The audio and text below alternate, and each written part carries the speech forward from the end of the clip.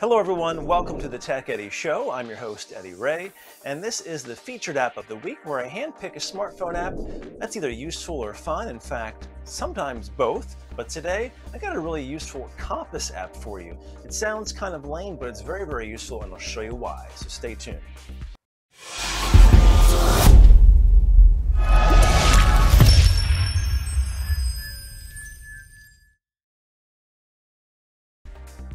Okay, so here we are at the featured app of the week. It is called Just a Compass, and that's exactly what it does. It may sound a bit boring, but this is a very useful app, and I like to feature apps on this program that I use on a regular basis, this being one. So search for Just a Compass in Google Play.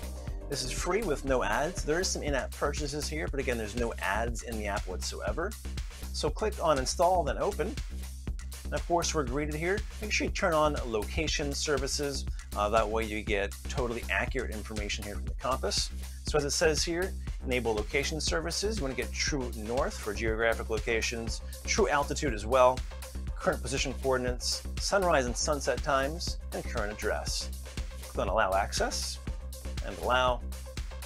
And here we go. So here is the compass. It did say in the tips here somewhere, or the setup instructions, to kind of reset things, to kind of move your phone kind of like a figure 8 like this a little bit each time you use it. It kind of centers the compass, all the sensors and stuff in your phone.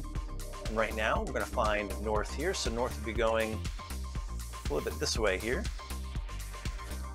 This house is actually built due north, from front facing to backwards facing that way. So there we go, that's cool. I've actually used this compass app quite a bit the last couple of weeks. It's good because I had to find where north was while setting up a weather station on the shed here of the house. And of course it has a weather vane, a wind vane on it, and you want to make sure that's directionally appropriate. And we had to find north, so I used this compass app to find that.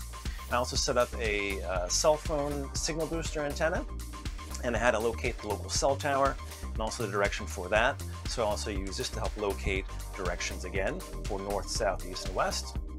What I like about this is it also has your sunrise, sunset times at the top. So in the top left, we have 5:36 a.m. for sunrise and sunset 8:38. This is also very useful if you're hiking or something like that.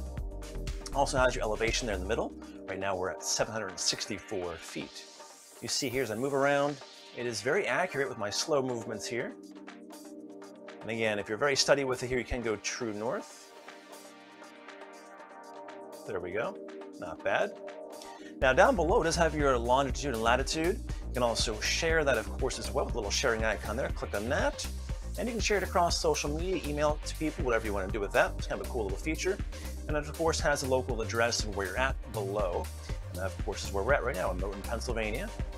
All right, little map icon there. Kind of centers your position, kind of refreshes your current location, longitude, latitude, and also your address. There's also a little palette icon there. There's some different skins here.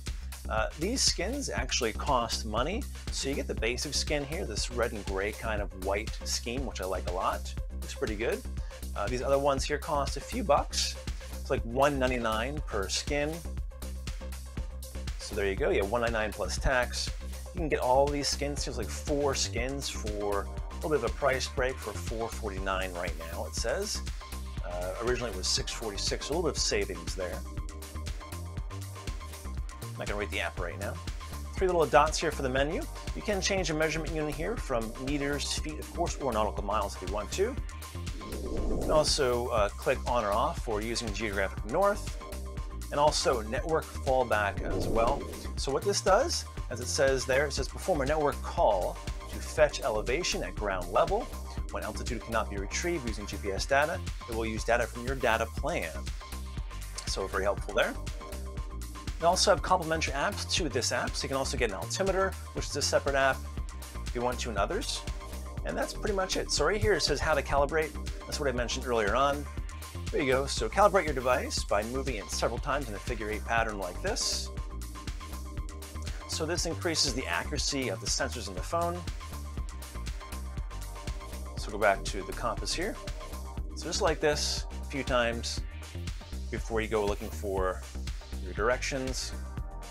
That way it ensures that the compass here, all the sensors are kind of fresh, ready to go. So really cool app here.